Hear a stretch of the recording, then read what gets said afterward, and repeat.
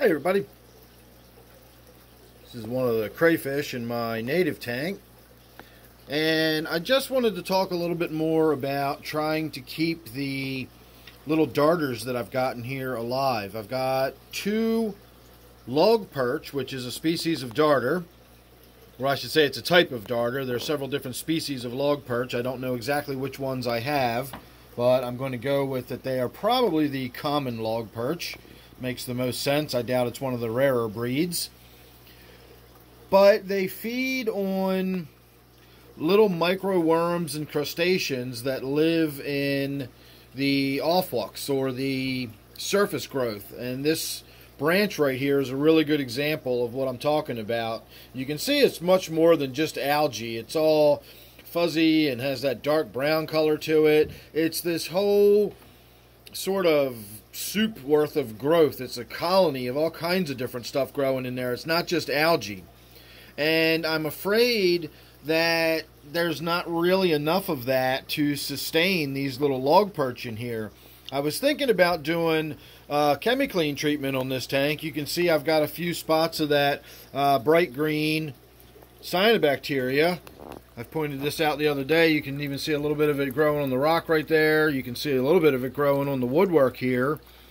And so there is, reason to get in here and try to do a little bit of cleaning with the chemi-clean. I'm just afraid that if I do that, it will actually kill off all of the stuff that houses the little microcrustaceans and everything that those Logperch need to eat. Now, I'm not exactly sure how this works. The chemi-clean does not kill off your nitrifying bacteria, and it doesn't kill off any kind of algae. It shouldn't kill off anything like worms or crustaceans or anything like that. It really should only kill off bacteria. And at that, it doesn't kill off your beneficial bacteria. So I don't know exactly how it works, but I can show you this. We get to my 125-gallon tank here, and this tank has undergone a treatment of chemi-clean. And if you look at the aufwuchs on this rock here, that is exactly what I'm talking about. You'll see how dead everything is. That's ready to either just be sort of brushed away, or the plecos that are in this tank will come along and scrape that off of there and eat it. But that is more or less dead. That'll be clean rock underneath of it. So how the chemi-clean wipes out all of that kind of growth, I don't know. I'm not exactly sure what's going on. You can see it on this piece of wood too. This had stuff growing all over it. And now, with just a gentle brushing, we could kind of strip it back down to bare wood.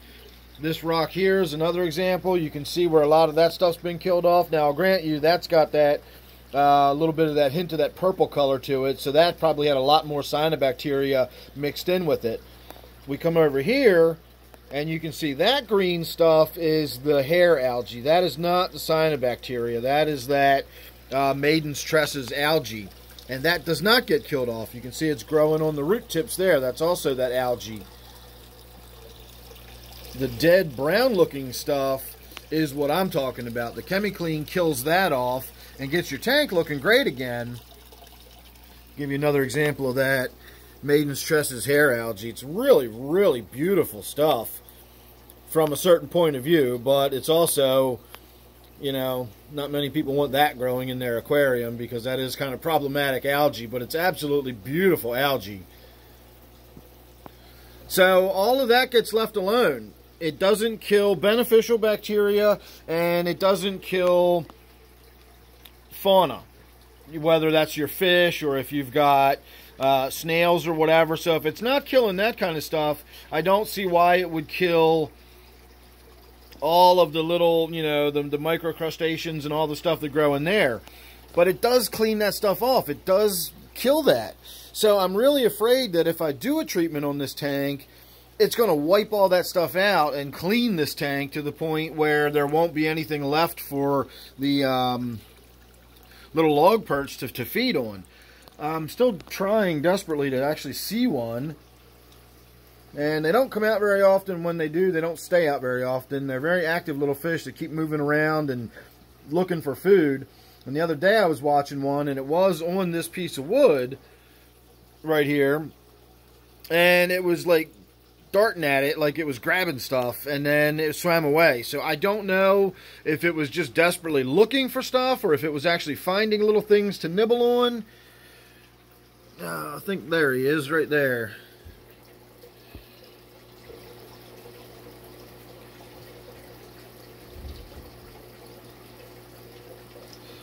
So they don't swim very well at all. I've definitely picked up on that. They are sort of awkward swimmers, and they do a lot of little hopping like that. They'll swim an inch or two and then they'll stop again. They'll swim an inch or two and then they'll stop again. Sorry for not getting this tank clean. This is a very spur of the moment video, as most of my videos usually are. I actually don't really even have time to be doing this, but I've been thinking about this today and I wanted to talk about it and get it on video while I was in here.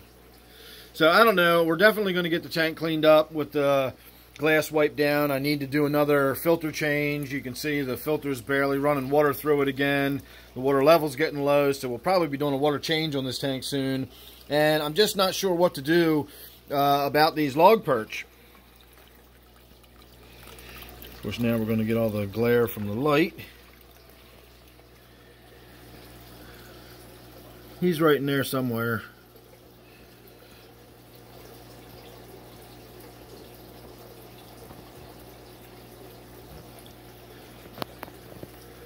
So you can see where the crayfish come along, and you see how they're using their smaller claws, just sort of feverishly picking away at the surface. That's what they do all day long. They just feed on algae and microcrustaceans. They'll eat any dead thing they come across. They eat plants. The large claws are typically used for either defense or for moving things out of their way. You know, they'll grab sticks and move them. They'll use them to lift up rocks and push stuff out of the way. It's those smaller pincers underneath that they do all the little fine fiddly work with. And you can see on this piece of wood that we were just looking at, you can see how scraped away. That's undoubtedly the work of the crayfish getting up there, pecking away at that, and keeping that clean. That rock right there had a lot more stuff growing on it too until I saw the crayfish spending a lot of time on it, so I think they picked that one fairly clean too. So my biggest concern with this tank is that I'm not going to have enough natural stuff growing in it. I've considered going out and maybe getting some more sticks and maybe even some rocks from the stream and just leaving them completely intact. Just bringing home everything that's on them. Just, you know, making this completely natural.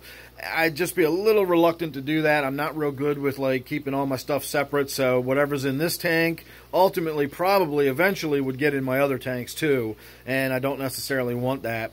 So I don't know, we'll have to see. But I've been thinking about this tank a lot today, and I thought this would be a good example to show you what I'm talking about. I mentioned the other day with the ChemiClean thing, and now we've got a comparison side by side. You can see what I'm talking about when I say that the ChemiClean will kill off all that stuff.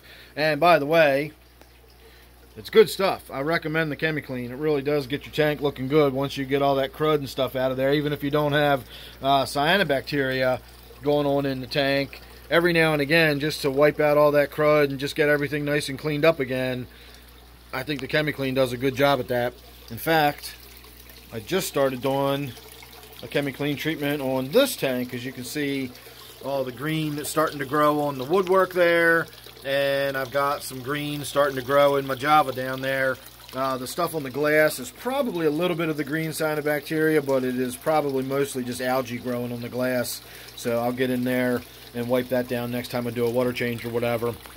So there you go. That wound up being more of a little mini update than it did talking about the aufwuchs and the ChemiClean, but there you go. Alright everybody, I just got in from doing yard work, got to go get my dinner, and then hopefully I'll get in here this evening and we'll get some more stuff done, and tomorrow we'll be able to do maybe a round the world update or check on some progress that I've made. So make sure you subscribe, you won't miss that, or anything else. You never know what I've got coming up.